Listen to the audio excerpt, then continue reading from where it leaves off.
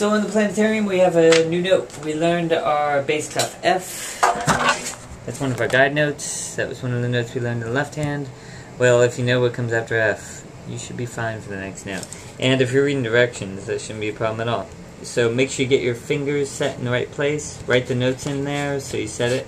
And don't forget how to find that. Make sure you can find that easy. And all you're doing is just going up a note, so it shouldn't be that hard. Okay. Notice the tempo change in the middle line. We start here. I shouldn't say tempo change. But notice how it's fast here and then kind of slower, longer here. So these are 2 counts, so watch that. And then back to the fast notes.